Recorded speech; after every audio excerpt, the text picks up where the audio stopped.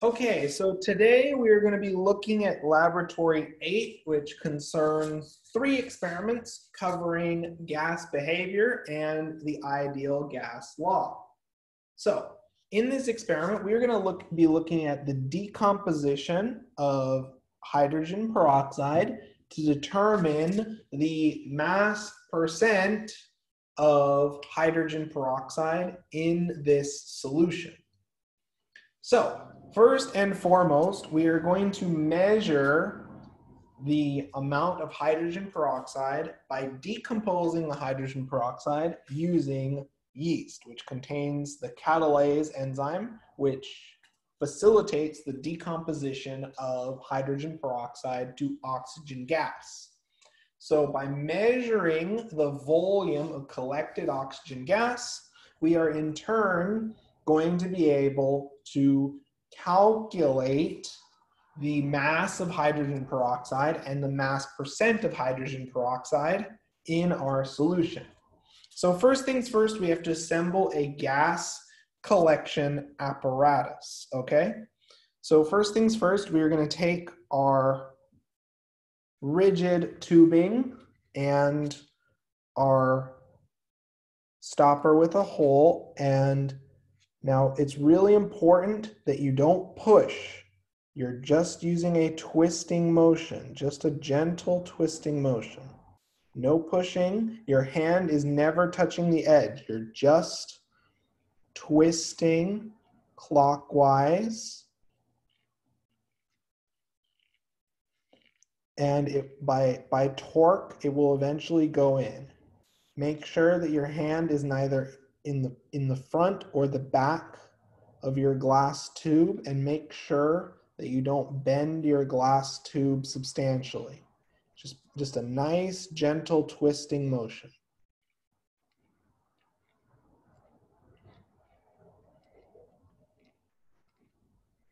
And it takes a little bit of time, don't worry. Just a nice, gentle twisting motion. Be careful not to break glassware or push. We're just twisting. And from the twisting motion, we're generating torque, which in turn drives our glass through the stopper. Don't get impatient. You don't want to hurt yourself. And just a nice torquing, twisting motion, not bending, just a turning motion.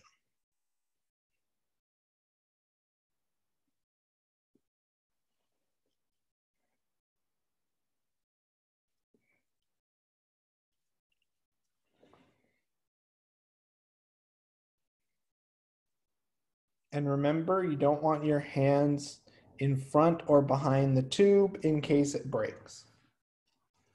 So let's finish this process up.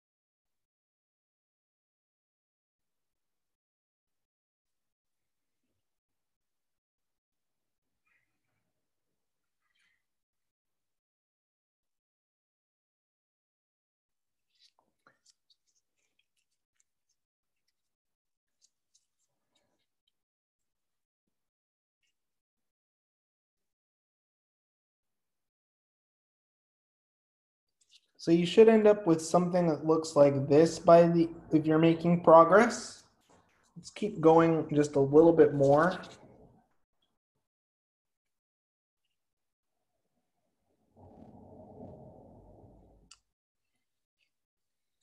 Here we go.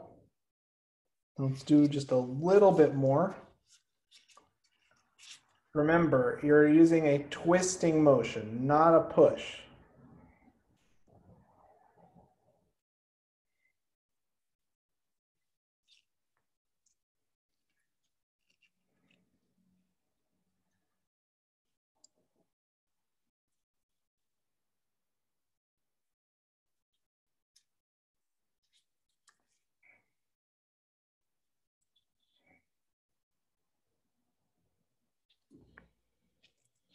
Okay, so we have the following setup prepared. That's going to go on top of our Erlenmeyer. Okay, so we'll leave that off to the side for now. So let's prep the rest of our setup. So what we're going to do, making sure, again, you have your goggles and gloves on.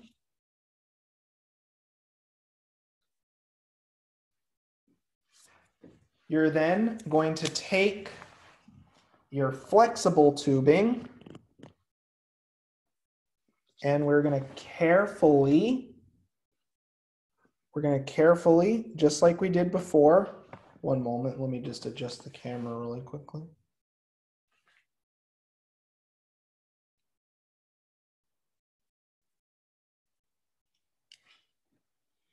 We're going to carefully twist the flexible tubing onto the top of our rigid tubing, just with a twisting motion, no pushing, just a twist.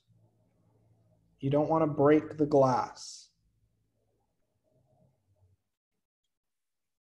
Here we go. So now we have our flexible tubing on our rigid tubing. Let's twist it a little bit more.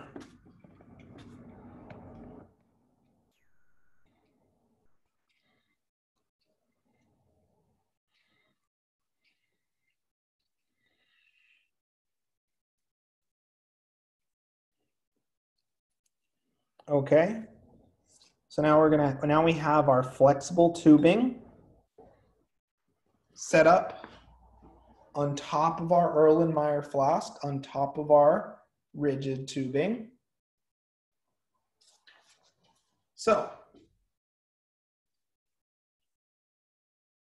now what we're going to do is we're going to look at the end of our flexible tubing and we're going to bend it. We're going to bend the end of our flexible tubing into a U shape and we're going to use a rubber band to hold it in place. Let me adjust the camera once again.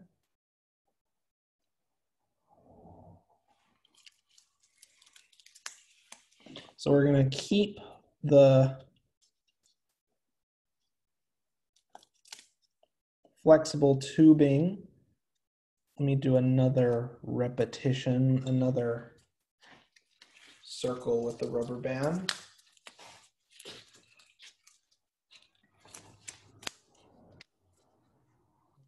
Okay. So a few more circles should do the trick. So we're going to take the end of our flexible tubing and we're going to wrap it .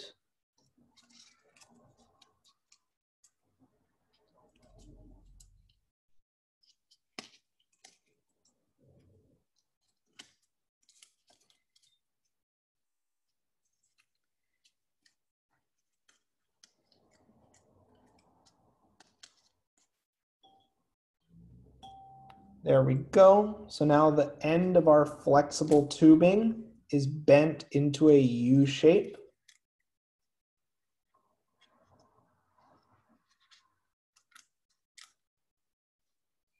Here we go. So we have our U shape. It's going to go into our 600 ml Erlenmeyer flask filled with about 400 mils of water. And now this is the part where it's a little bit tricky. You're going to then take your 100 milliliter graduated cylinder, and you're going to fill it above the 100 mark.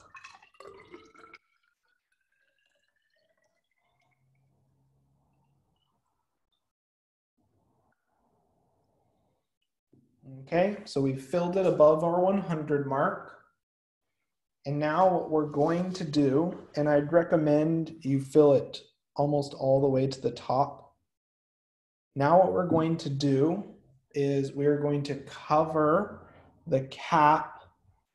So we're going to cover the top of our graduated cylinder. And we're going to very carefully immerse it into our into our beaker. Now make sure that you don't take your fingers off until it's fully into the flask. Fully into your beaker. Then what we're going to do is we're going to secure the graduated cylinder using our ring clamp. So the book procedure calls for you to use your ring, but I personally think it would be better for security just to clamp the graduated cylinder. Makes it a little bit operationally easier too. So we'll clamp our graduated cylinder.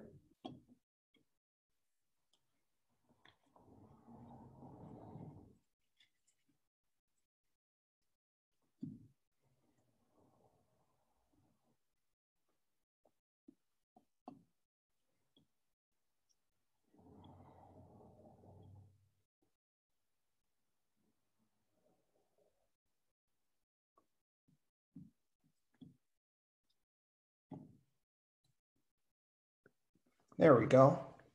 So now we have our graduated cylinder clamped, and it has a large volume of water in our cylinder. We'll make sure to write down the volume of air that we have stuck in our cylinder before gas collection, followed by the volume after gas collection.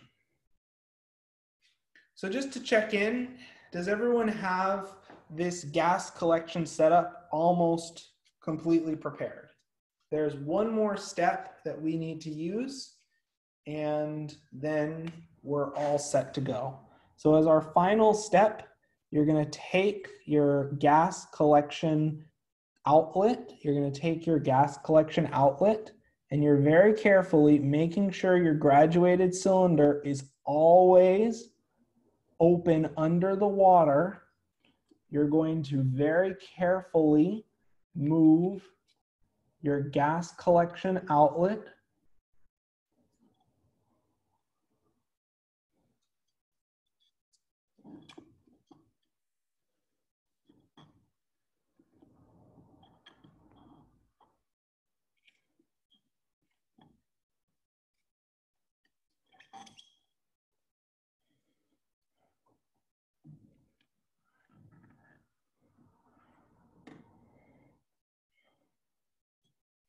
get this set up so it's a little bit easier. There we go.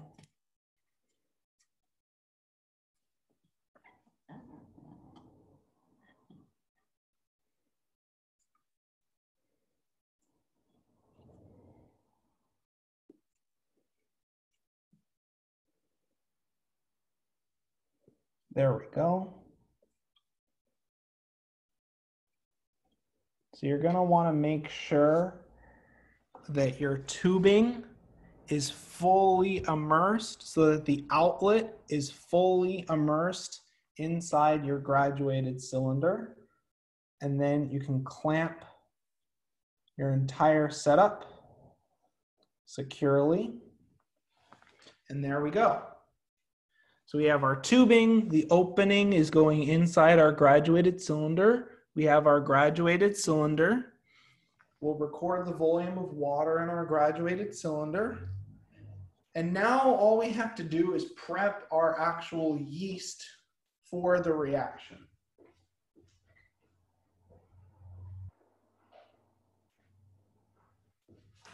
So can I get some confirmations in the chat that everyone's about at this stage in their procedure if you're following along?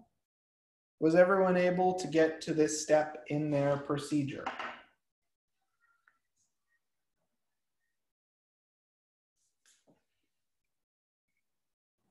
Wait, how did you put the flexible tubing in the graduated cylinder?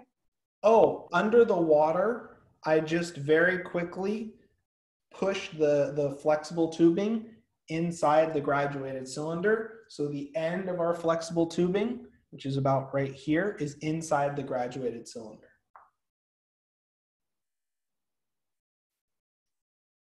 Does that make sense? So under the water, you're just threading it in. As long as the end of your flexible tubing is inside the opening of your graduated cylinder, you're good to go. Does that make sense?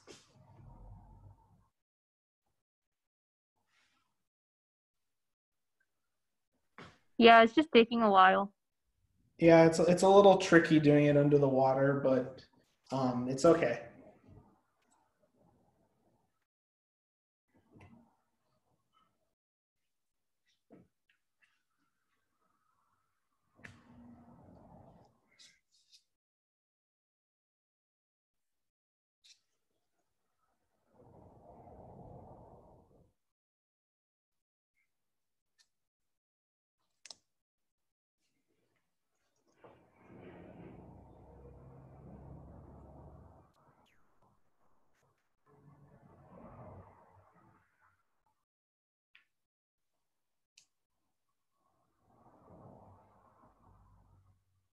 So just to show this process step by step one more time, just to show this process step by step one more time, if you're starting this from scratch.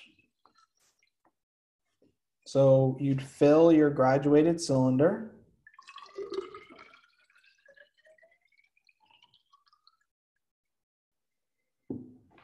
Then you'd place both of your fingers above the cap and you'd invert the graduated cylinder into a container of deionized water. This one's a no-go. I got too much, so let's try again.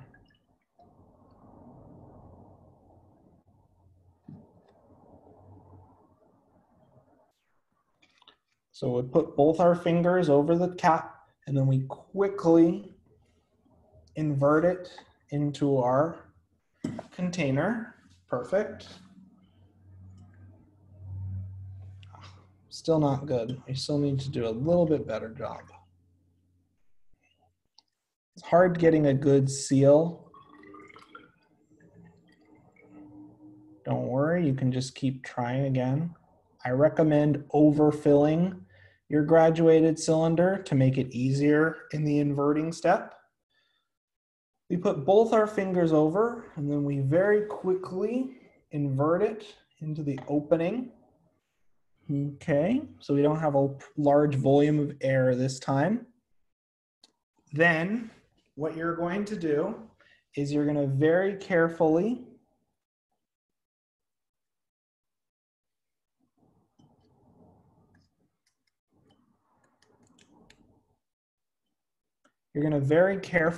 thread your flexible tubing into the opening of your graduated cylinder. And it should stick in the opening with no issues whatsoever. Then you're going to clamp your graduated cylinder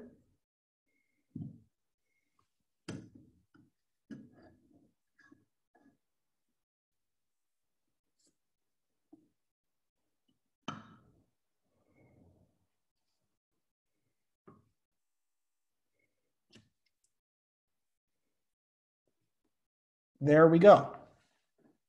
So now everything's clamped, our graduated cylinder is secure. And as you notice, we have a relatively small volume of air in our graduated cylinder. So we're now ready to continue on with the next few stages of our experiment. So the first thing that we're going to need to do, is we're going to need to very quickly take down the temperature of our setup. So we'll measure the temperature of our water right now. So we're going to get out our thermometer, and what we're going to do is we're going to place it into our water, and we'll record the temperature of our water. This will be the same as the temperature of our oxygen gas that we collect. In this case, the temperature of our water was recorded to be 20.6 degrees Celsius. Okay, the atmospheric pressure you're going to get from the local regional pressure. And the atmospheric pressure should be around 1 atmosphere, but we'll look up the atmospheric pressure at the end of this lab.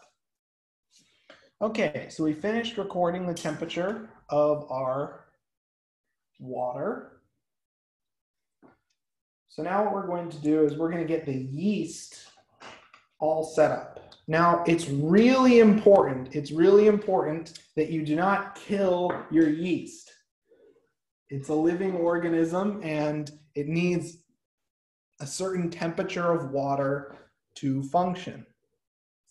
So we're going to get our hydrogen peroxide and yeast ready to go. So in order to do that, first and foremost, we are going to get warm water at 45 degrees Celsius. So give me one moment. I'm going to go get warm water and we'll resume in about 2 minutes. So I'm going to get the warm water for the yeast. Warm tap water is okay for the yeast. The warmed deionized water would be preferred. And it needs to be at least 45 degrees Celsius, and we'll check that with our thermometer. If you mix cold water with the yeast, you'll kill it, and the reaction won't go as efficiently. So I'll get the warm water, and I'll be back momentarily.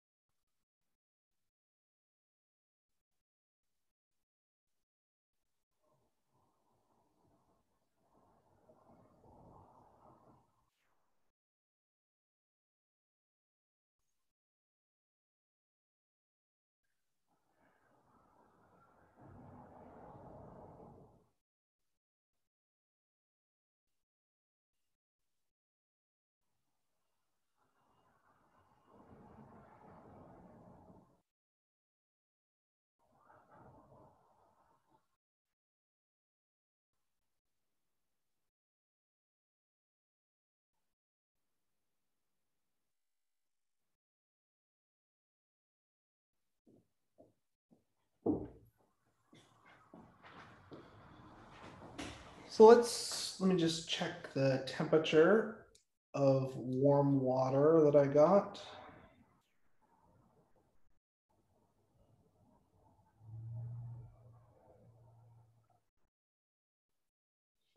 Here we go. So here's our warm water at about 46 to 47 degrees Celsius so I can mix it with my yeast. So I'm going to open up my container of baker's yeast, and I will mix the baker's yeast with my water.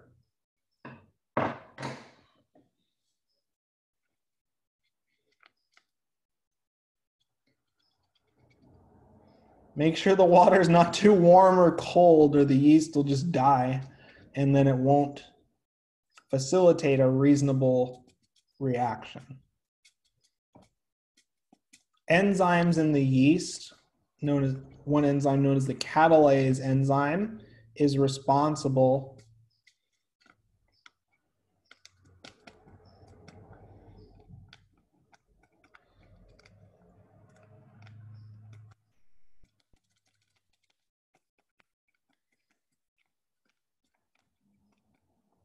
Okay. So now what we're going to do is we're going to mix the water and the yeast together. It's almost like we're making a bread starter. And again, we need to make sure the water is warm, otherwise the yeast will just die off and we wouldn't have an efficient reaction.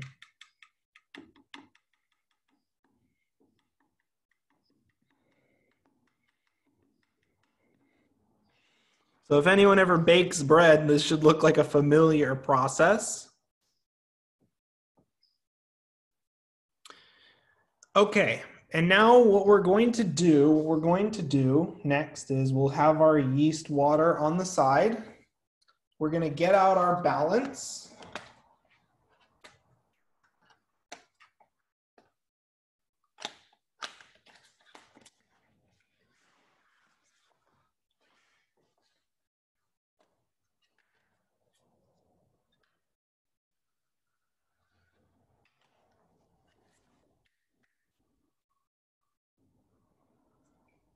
And we're going to tare our graduated cylinder on the balance, okay? So we have our graduated cylinder tared on the balance. And now what we're going to do is we're going to very carefully transfer 5 milliliters of our hydrogen peroxide solution. And we'll make sure to record the mass of our hydrogen peroxide solution for our later mass percent calculations.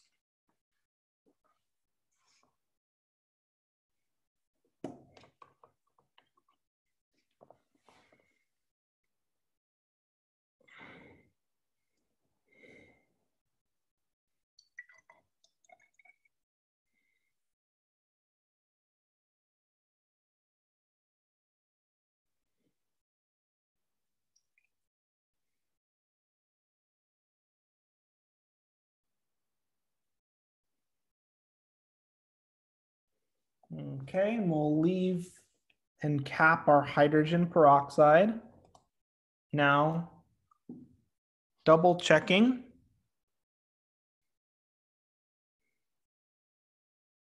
We have 5 milliliters of hydrogen peroxide.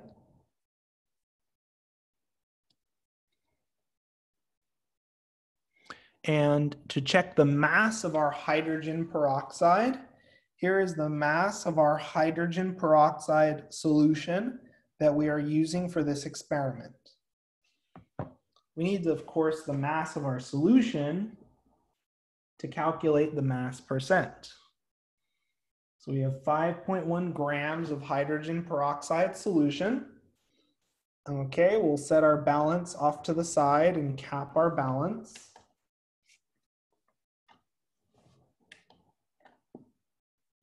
And now we're going to pour this hydrogen peroxide into our reaction Erlenmeyer flask.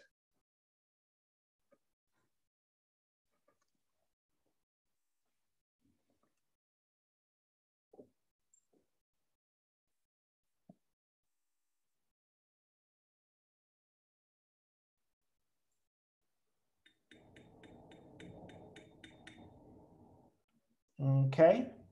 We'll make sure the cap is securely connected. Now, we've already set up our graduated cylinder and we've inserted our U-shaped tubing and we've secured our graduated cylinder. Now, what we are going to do is we are going to record, oops, let me adjust this. So now we are going to record the initial volume of air in our graduated cylinder, which in this case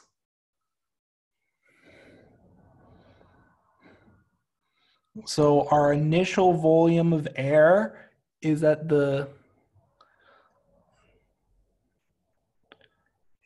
5 milliliter mark on our graduated cylinder. So our initial volume is 5.0 milliliters. Okay. I apologize if it's hard to make the reading directly. Let me try one more time with a more clear background. Let's try with another background. Oh, that's not much better. Okay, so it's at the 5 milliliter line. So that's our initial volume of air. So now what we're going to do is we're going to take our graduated cylinder and we're going to rinse it with deionized water. We want to make sure that it's completely clean before this next step. Otherwise, we will see some very annoying side reactions we'd see excess oxygen gas being generated. We want to make sure there's no hydrogen peroxide still sitting around in our graduated cylinder. And now, as the yeast is warm, what we're going to do is we're going to transfer 5 milliliters of our yeast solution that we've carefully prepared in warm water into our reaction Erlenmeyer flask.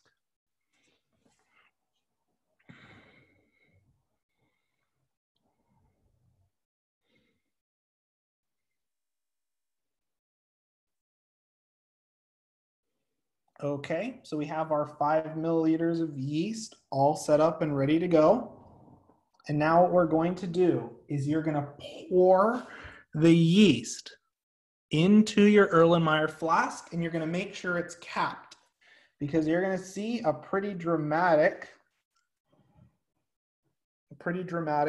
reaction take place. Okay, so we're going to uncap. Our setup is secure. We recorded our initial volume.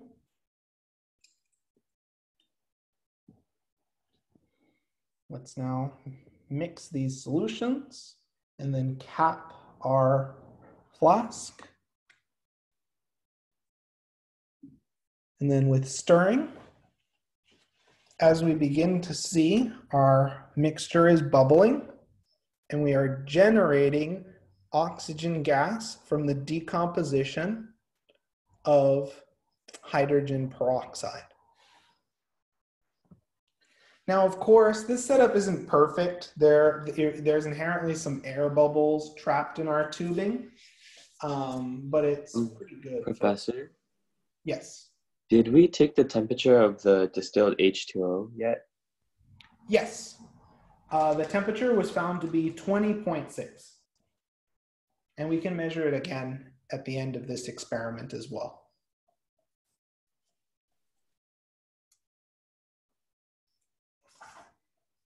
So for those following along with their own lab kit, is everyone doing okay so far? Is everyone seeing the bubbles form?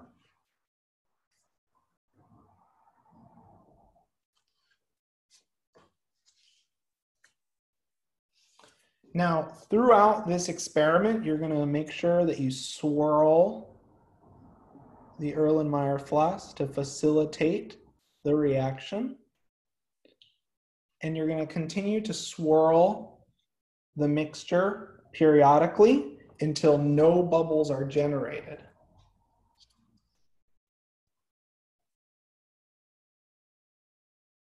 Yep. So in terms of when we started this reaction, we started it at roughly 138.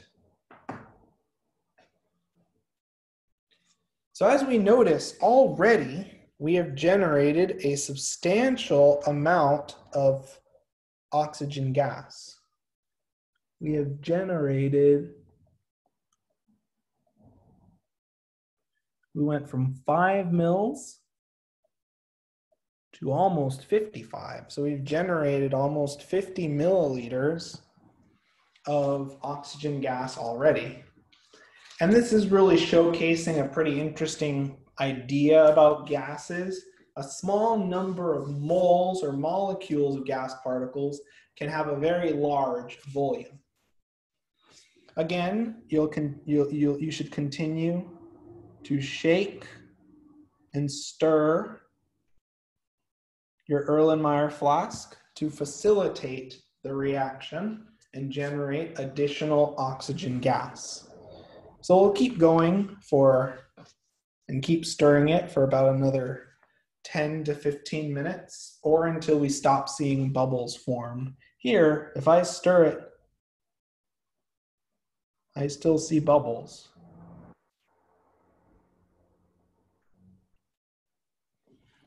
So how's everyone's experiment going?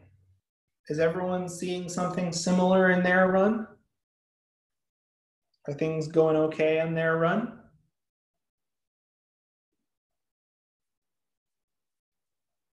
Can I get some feedback in the chat or? Okay, perfect. I see some students are seeing about the same result. There aren't any leaks. If you have an abnormally small amount of gas, there's likely a leak in your setup. But otherwise, you should get in the ballpark of 60 to 70 milliliters. I'm going to continue to stir my mixture and generate additional gas.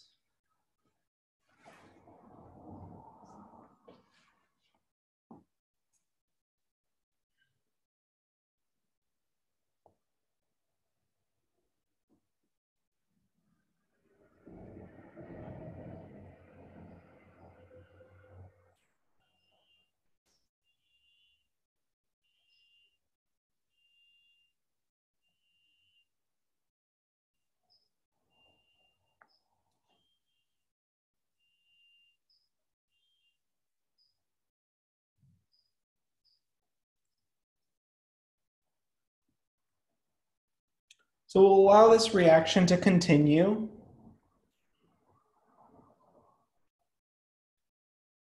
And make sure to stir your mixture. If you use properly warm water, then this reaction should go pretty quickly.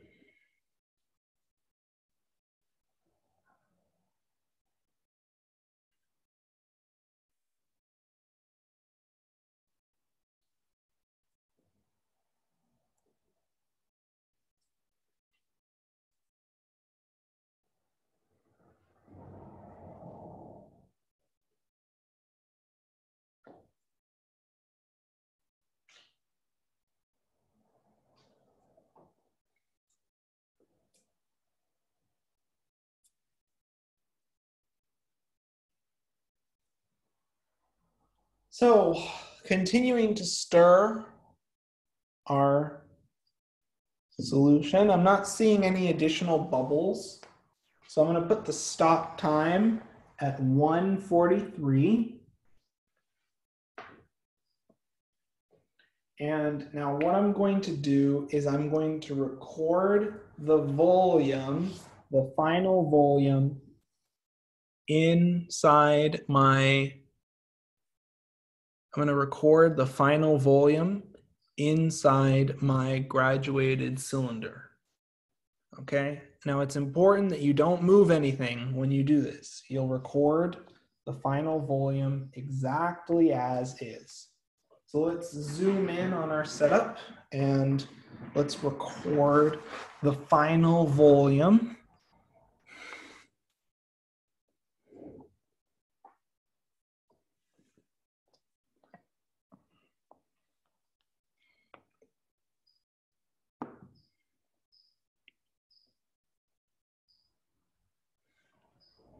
So looking at the final volume, reading from the bottom of the meniscus at eye level, I see a final volume of about 97.2 mils. Professor, could you repeat that one more time? Yep. So reading off from the bottom of the meniscus, I see my final volume is about 97.2. As we're past, well, now it's not quite there. Let me give it another stir just to.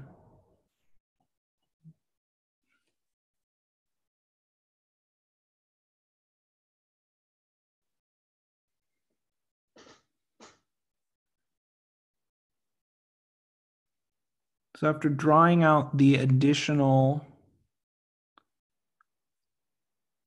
some additional bubbles, our final volume looks to be about 99.5 milliliters. So just to repeat that, our final volume is about 99.5 milliliters.